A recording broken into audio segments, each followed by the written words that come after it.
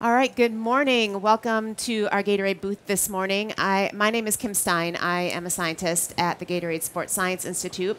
I have the privilege this morning of moderating the panel. I get the easy job. I just get to ask questions. You get to hear from our experts this morning. So we're going to be talking this morning about concussion and the evolution of safety protocols and some of the work they do to help keep their athletes safe, and specifically around the concussion issue. So we have with us this morning Jeff Kaplan from the Houston Texans and Chris Peduzzi from the Philadelphia Eagles, and down on the end is Rick Burkholder with the Kansas City Chiefs. So join me in welcoming our staff to our panel today. These guys are part of the PFATS group, and they are very busy here at NATA, so we really appreciate you taking the time to spend a half hour with us this morning. We're going to start off with Rick down on the end. And Rick, can you tell us about the evolution of concussion protocols in the NFL over about the last 5 years or so? Yeah, so that word protocol is, even my 13-year-old daughter, anytime she falls down, she's in the protocol. So protocol is such a big word. But I think as this thing's evolved, the biggest issue in the National Football League, and not specifically with what we take a player through, but in the NFL right now, we don't want to change our game so much that it's not our game anymore. People watch our game because they like to see people be hit and tackled. But through all of us at the National Football League and individual teams, we have an electronic medical record system that we enter data. And then Quintiles is a statistic group. They synthesize that, and then they make rule changes. So in about the last 8 years, we've had 48 rule changes for player safety in the National Football League. And our big deal is that we're trying to take the head out of the game, but still make it tackle football.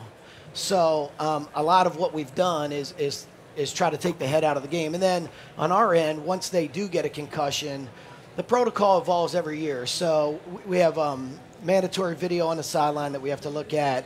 We have the latest SCAT program that we have to take them through. We've evolved into medical tents this year, so a lot of what you've seen in the past you won't see on the sideline, because if we suspect a concussion, we're going to take them in the medical tent and do the go, no-go stuff. And then if we have to continue the protocol, we're going to take them inside. So it has evolved, but it's that word protocol is almost nasty in our league right now, but it's not. And I think the National Football League is doing a phenomenal job of taking the head out of the game, but keeping the game still a collision sport that everybody wants to see. Thank you, and that was a great introduction to kind of set us up for the day. Rick, we're going to stick with you for the next question. What do you do to get a player back on the field after concussion to ensure full recovery and optimal return to play? Yeah, so I've been in it so long. We used to put them in a dark room. Now, not in a closet on a bike, but rest was our big deal, and we've gotten away from that. We're now very exercise-oriented with them, and we've gotten really detailed in our rehabilitation. So we're really looking at vestibular, ocular, motor rehab, because we were finding out that so many of our players felt okay, but their two things were happening to them. One is their fine motor skill was off. So I had Michael Vick in Philadelphia when I was there, and he felt okay. He told us he was okay. He passed all the protocol stuff, and all his balls were up in the air. He was off. He was hitting guys in the feet. And the one thing that I talked to Mike about was I said, do you experience anything different? Because you're doing fine, but you're not doing fine. He said, I get terribly tired watching film. Well, we realized that his eyes weren't tracking right, so he was working independently. So we've added that whole deal into our protocol and rehabilitation. We're much, much more detailed than we've ever been with rehabilitation of concussion. You two have anything to add? Same with us. Okay. We're doing the same thing with all the eye tracking.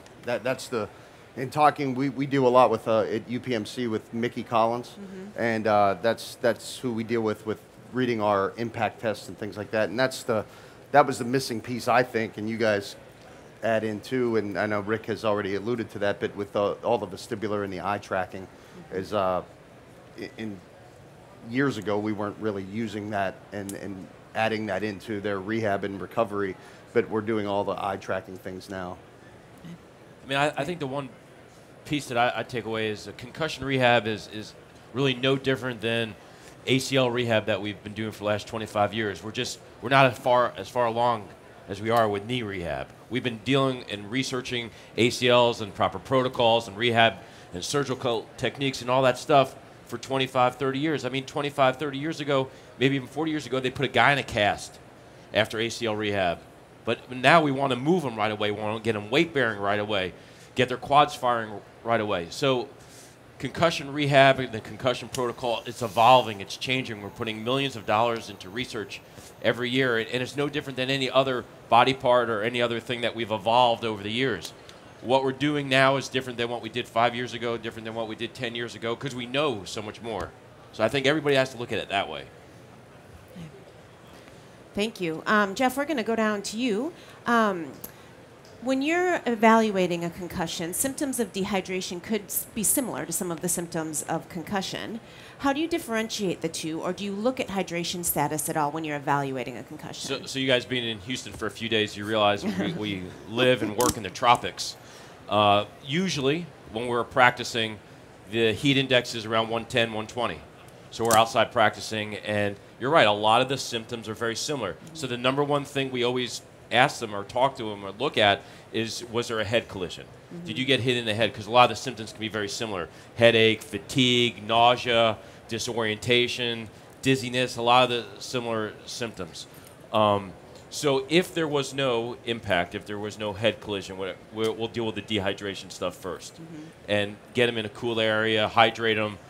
We're very aggressive with all different forms of hydration in Houston, and trying to do things proactively, because if you're reactive in Houston, you don't make it through practice. So we do things very proactively when it comes to that. But the biggest thing is we always look for a collision or a contact injury to the head to kind of differentiate and do a differential diagnosis. Makes sense. I don't know how you guys do it. You all were like me, of sweating walking over here to the convention center. The weather's beautiful this week, too. I mean, this is a beautiful week for Houston. Hey, good to know. Hey, Kim, one thing that I think is interesting is when these guys have a concussion, they get out of their normal lifestyle. So they're very tired. They sleep more. They're not. They may not be in meetings. So their routine that they get out of. So we have very strict dehydration protocols at the Chiefs, and I know the Eagles do too, because I was with Chris for so long.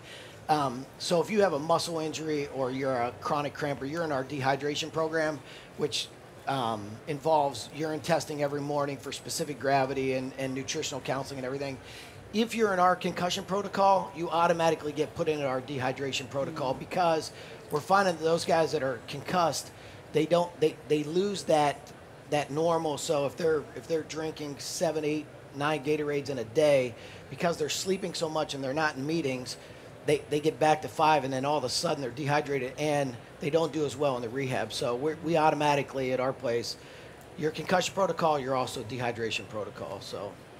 And thanks for adding that, because you basically answered my next question for Chris. Exactly. Was once they are concussed and they're recovering then from that, how do you look at hydration or manage hydration during that time? So thank you, Rick. Chris, do you have anything to add? That's exactly, that's exactly right. We probably have, well, all of our guys, as Rick had said, and as he mentioned, with we probably have between 50 and 60% of our roster, either between guys that have muscle injury, your muscle pull guys, or dehydration issues that are in our hydration program. But then if they're not in that and they suffer concussion, then they automatically get into the hydration program. So it's the exact same thing that Rick just alluded to, with how we enter them into the hydration program, making sure they're staying hydrated and getting their rest and things like that. Great. Chris, we'll stick with you for the next question. How do you work with the other Eagles practitioners in helping an athlete come back from a concussion? Well, I'm sure these guys will also probably allude to it, but with any type of injury with a concussion, they get it's the shotgun approach, anything and everything to get a guy better and as quickly and as safely as possible. We'll do everything from massage to not only just the concussion protocol, from they got to see the INC and the independent neurological consultant that ultimately ends up clearing them, our docs, but we'll do acupuncture, massage, our strength and conditioning guys working with them, getting back into the weight room and their normal workouts. But everything and anything to get them back with back through the protocol. And that kind of bleeds into our next question for you is, are there any other modalities? We just mentioned a few of them, but any specific things that you use in return from concussion that could include nutrition as well? So, I mean, there's a bunch of things we use. Chris alluded to, in the state of Texas, we can do dry needling. So we do a lot of dry needling around the suboccipitals, the cervical paraspinals, things like that, the traps, anything to decrease tension, headaches, things like that. We use a very collaborative approach between us, our nutrition staff, our sports nutritionists, our strength coaches, our physicians, and our athletic trainers and physical therapists on staff. So we meet every day. We put a plan together. We use heart rate monitoring as part of our concussion protocol and our stair-step approach to their rehab. We use different types of modalities to decrease any soreness or stiffness that they have around their head and neck. We use a lot of different type of visual rehab stuff, like you guys are alluding to, vestibular rehab and balance rehab. We'll do a lot of stuff where they're walking and catching a ball and swiveling their head. We'll do a lot of stuff on the field later in the rehab process where they're having to track balls or things like that. So it's a very interactive approach. We do a lot of balance training and a balance testing and proprioceptive training during the concussion rehab. So it's a very interactive, collaborative approach between all the professionals involved. And we meet every day on a daily basis with us and the strength coaches, all the athletic trainers, and get a game plan together so everybody's on the same page working with these guys. Great. And anything Well, to add? I think the one thing that we've all missed because we get so focused in on the concussion, right? So we get rabbit holed in concussion. What are we doing for the concussion? If these guys, if our players are getting hit hard enough or they're hitting the ground hard enough to be concussed, chances are they've got some kind of neck issue as well. And oftentimes when they're restricted in their motion, it decreases the blood flow. And once we correct that, everything kind of goes. So early in the process, we do a lot of soft tissue work on their neck. As Jeff said, we can dry needle in Kansas City, and I think dry needling is great because I think it bypasses a lot of the steps that we've taken to get to the point where we're trying to break up that spasm. But Jeff said it. We look at a lot of different things. We have our players captured. You know, it's their job. So I get my players in there at 7 in the morning, and I have some of them until 7 at night. So you can spend a lot of hands-on time, and I think it's the right thing to do. I also think it's why our return to play is a little quicker than everybody else because we have them captured. It's not that we're doing anything greater. We just have them captured. We have more time with them. And so longer. We're able to test their hydration. We're able to do their neck range of motion and soft tissue work and chiropractic, acupuncture. We have, specialists in strength and conditioning that can really work with them. So I don't think our guys it's any different. It's just that we're with them more, and it's a luxury for us to be with them. Great. Well, I'm going to take a pause here and see if we have any questions from the audience. And if you do, you just have to shout them out, and I'll try and relay them. So you were talking about nutrition. I was just in a conference about ketones and ketosis. Do you try the keto diet for anti-inflammatory in the brain? Are you guys able to hear that? Yeah. So the question, so everyone could hear, is about ketosis and the ketone diet, and if they try anything related to that to decrease inflammation in the brain. So what the things that we do at our place for anti-inflammatory via nutrition and supplementation is we kind of adhere to a strict NFL policy of handing out no supplements. That's the NFL policy. So what we try to do is manage things through diet and through food supplementation. Okay, so tart cherry juice is something that we use a lot because it's known anti-inflammatory. So we do that a lot. But the biggest thing is our guys at our level, when they're young, in their early 20s, terrible diet habits. They're coming out of college. They have no idea how to cook for themselves. In college, everything's prepared for you. They have meal plans for them, a training table, all that stuff. You get to the pros. We have breakfast, we have lunch for them, but we don't have dinner for them except during training camp. So they got to figure out after they've been at work for 12 hours what to do for dinner. So what we try to do is teach them a well-rounded diet, okay? with proper nutrition. We don't do any of the ketosis stuff or anything like that. The important thing is to make sure they get plenty of protein, plenty of carbs, and the proper amount of fats, and try to teach them the proper nutrition. And then the mitigating factors with the anti-inflammatory stuff, we throw in stuff with tart cherry juice. We recommend, we can talk about this, we recommend that they go out and get an approved omega-3 and fish oils, get an approved supplement that we know is clean. So that's how we do it. Yeah, so ketosis is a bad word at my place because we work those guys so hard. That's a disaster waiting to happen. So we agree with the anti-inflammatory part of it, but we're looking at, so our chefs are all organic. We're doing some of the stuff with tart cherry juice, and we're trying to take some of the simple inflammatory products like simple sugars and stuff out of their diet. But if we don't give our guys carbs, we're sunk. So we can get them back from the concussion, then they're going to pull a hamstring and miss 6 weeks anyway. So if ketosis comes up at our place, and it does, that's like dog cussing me. I get in their backside pretty good because they're big, strong, lean men. They can't do that. They can't do it. And if you come into our place, and I know Jeff and Chris are the same way, if you come to camp next month and you need a ketosis diet for weight loss, you're not making our team. You're not making our team. It's too competitive right now. And these guys, they're not big fat guys anymore. They are ripped, and so I don't disagree with the ketosis diet in our situation. Can't happen. So I'm going to give you a personal story about ketosis diet. One of our offensive linemen 2 summers ago had to lose 10, 15 pounds between the end of OTAs and training camp to make his weight. Okay, so he left Houston, went away, got some recommendations by people who have nothing to do with football and don't understand the rigors of an NFL training camp. He did a ketosis diet for a month. He came in, failed his conditioning test. We had a conditioning test here, 8 o'clock in the morning. The heat index was 110, failed his conditioning test, had to work his way into shape over the next week, 10 days. 10 days into training camp, strained his calf, missed 6 weeks. And it was all because of poor planning for training camp. Yeah. Yep.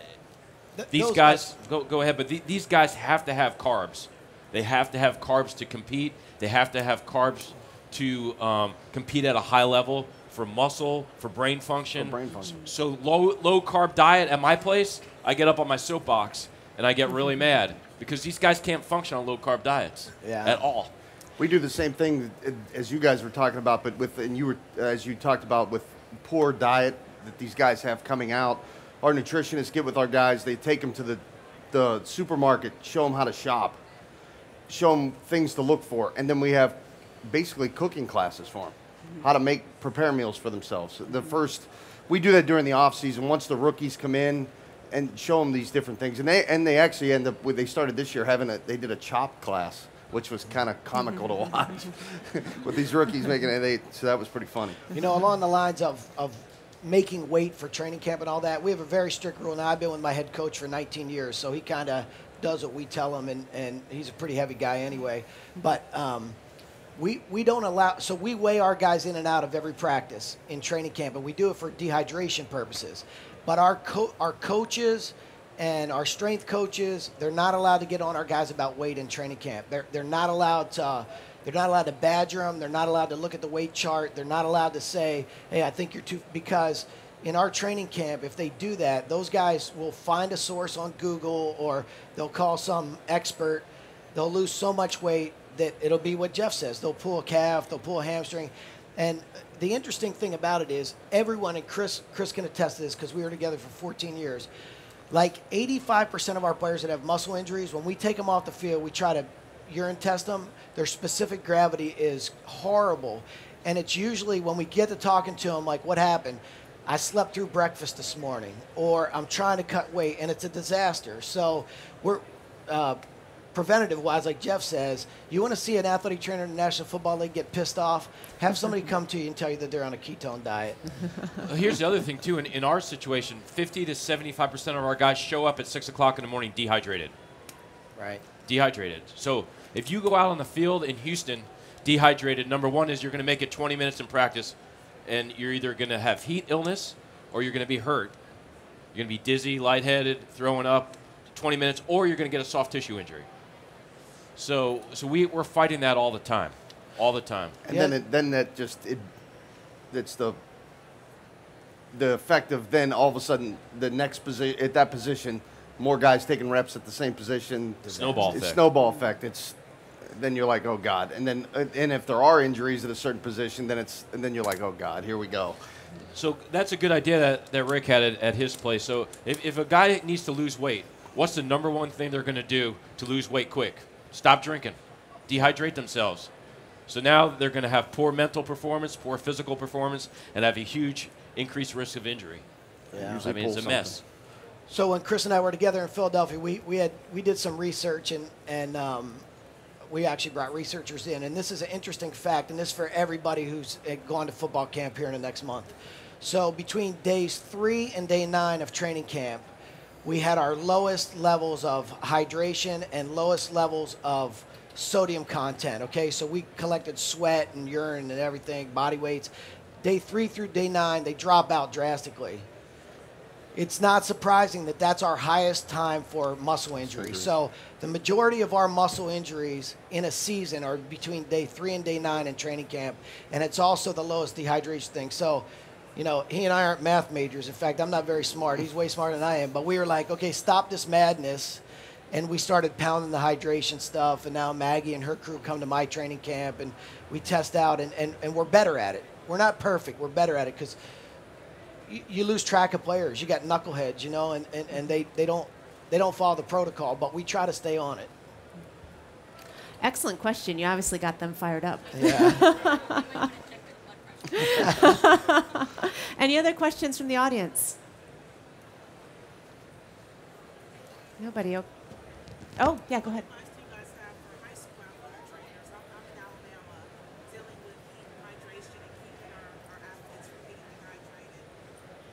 So low tech, cost effective ways, right? Let me interrupt you for a second so everybody can hear. Okay. The question was what advice do they have for high school athletic trainers? Particularly, you're from Alabama, right? But for all of you athletic trainers in the crowd, what advice do you have for dealing with the number hydration? one thing is weigh in and weigh out before and after practice.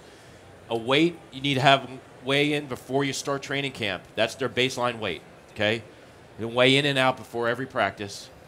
Our basic rule of thumb is for every pound you lose at practice, drink 1 20-ounce bottle of Gatorade.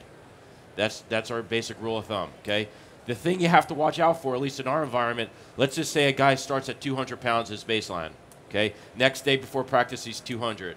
Next day, he's 199. Then he's 196. And he's still getting back to what he was at the beginning of practice, but every day or every other day, he's dropping his pre-practice weight. He's dehydrating as the week goes on. He's not getting back to where he was at the start of training camp. And that's where you got to get back to. So to me, that's a quick and dirty way of preventing injuries, low-tech, cost-effective way, weigh in and weigh out, have them write down their weights on a chart. Every pound they lose, 1 20-ounce bottle of Gatorade. And add lots of extra salt, to their food. Snacks, pretzels, peanuts, things that are salted.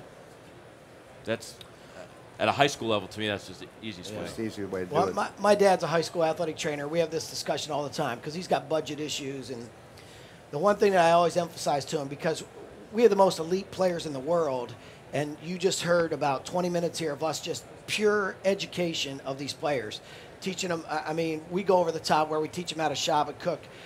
Those high school kids aren't going to do that, but you have parents, so you got to educate your parents because they're the ones that are preparing breakfast and at dinner, and in some schools, they're going home, you know, for lunch. So you educate the parents and then educate your coaches. I know they're high school coaches and they think they know everything.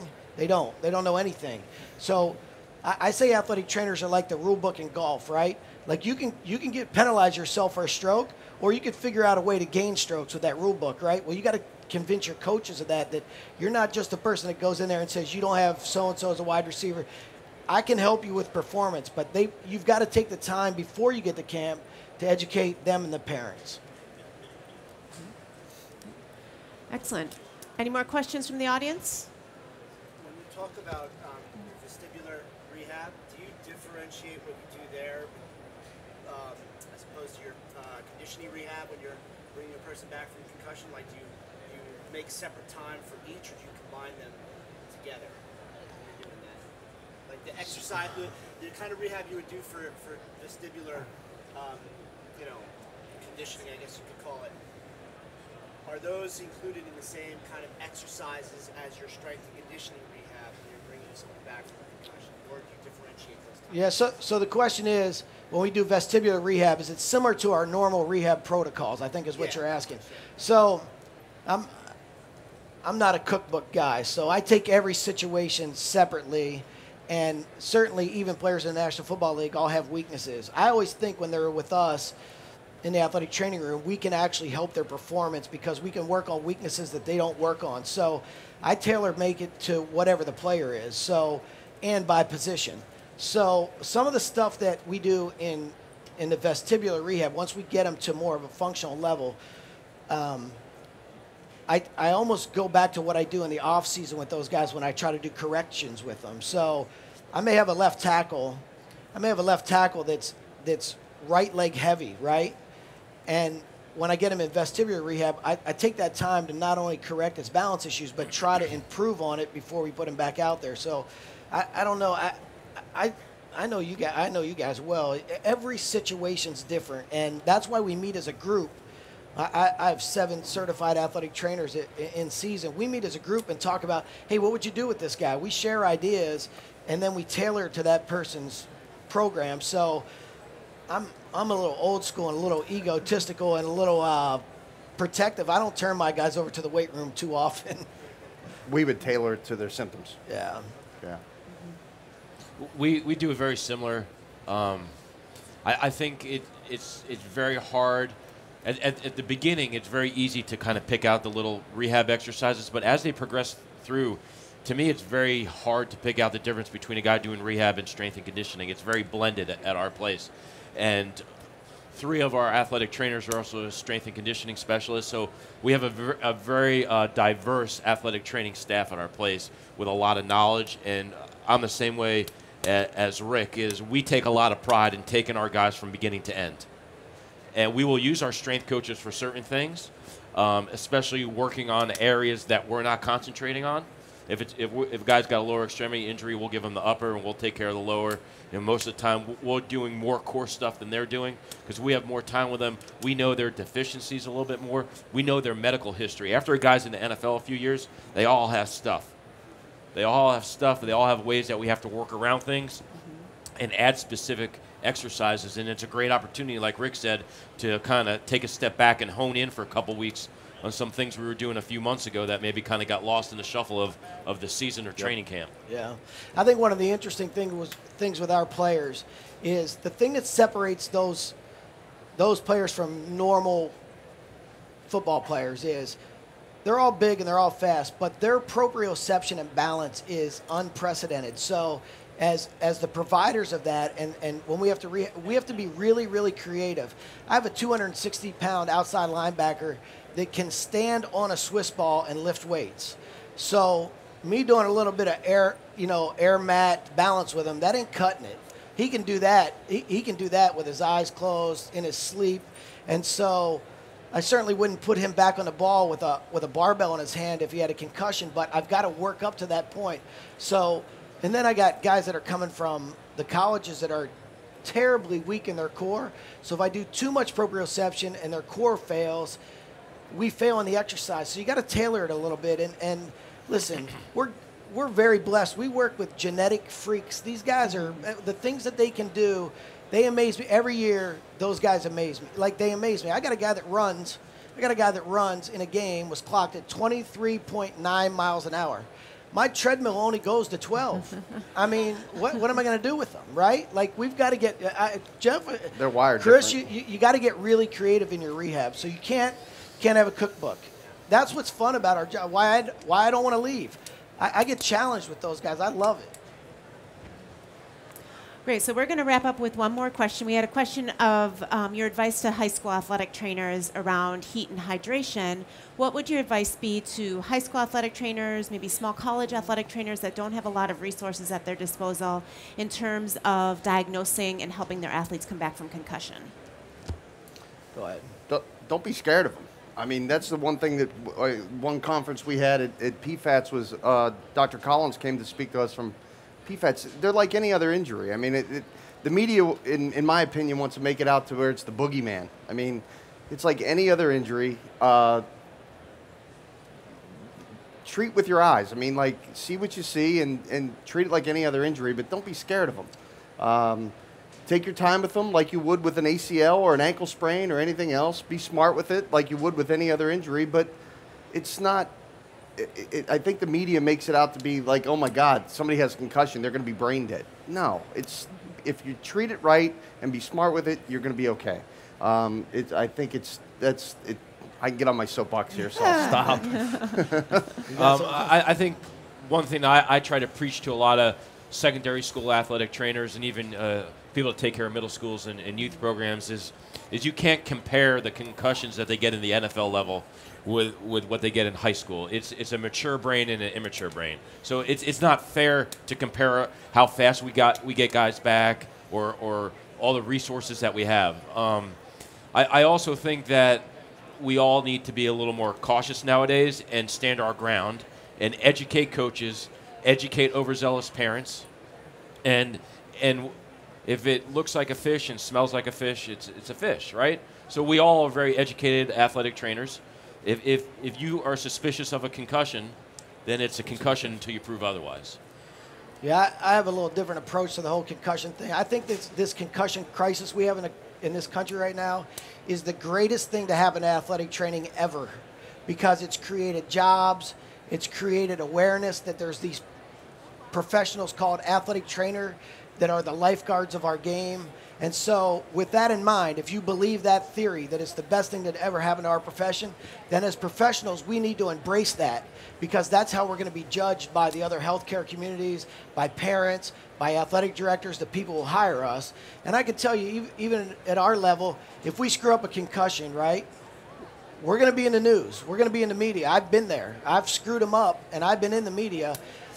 But if you do it right, you're going to be a hero, and you're going to create jobs. So even in the National Football League, one of my screw-ups was I let a guy go back and play because I didn't see it. So how'd that create jobs? Well, we now have like 90 ATC spotters in the National Football League. So my screw-up created jobs. And I think the silver lining of this thing, and everyone's scared, oh, this concussion crisis. No, it's great for our profession. It's making us who we are. It's putting us out in the forefront of athletic healthcare. So embrace it, because it's really important for the future of our profession. If we handle this right, we'll have all kinds of jobs, and that 37% that's covering high schools right now will turn into 67%. All right, well, we have taken up our full time here. Thank you so much for spending part of your busy NATA with us this morning. Thank you all for attending. We have a great crowd here. This was great fun. So join me in thanking our speakers this morning. Yep, no problem. Thank you, guys.